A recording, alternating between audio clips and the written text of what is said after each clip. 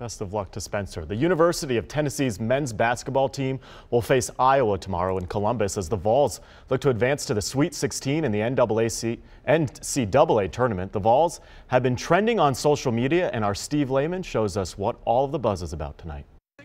One fly, we all fly.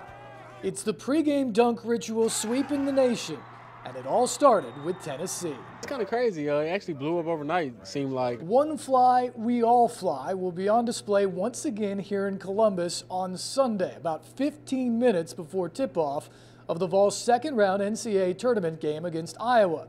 It's a tradition that started a couple of years ago when Admiral Schofield jumped in celebration during a breakaway dunk by former Vol Robert Hubbs. When he jumped, I jumped, and it felt like I was with him at the rim, and it was just pretty cool. We just started doing it on the bench. It was just something exciting for us. It expanded to a pregame hype routine with a designated dunker becoming the center of attention while the entire team jumps around him. It's just something we do together, gets everybody, pumped for the game. We try to check the energy of the team, see where everybody's at, and it gives everybody a chance, just do something, just let all the excitement out. And in January, a tweet by the hoops handle Overtime sent the routine viral. Someone caught it at Florida, and then it kind of blew up. Now the dunk routine's everywhere. Other Tennessee sports have gotten in on the action, as have Murray State superstar Ja Morant and Dwayne Wade in the Miami Heat. Colgate actually did it, after us, and so it's like, wow, we really started something. It's often imitated,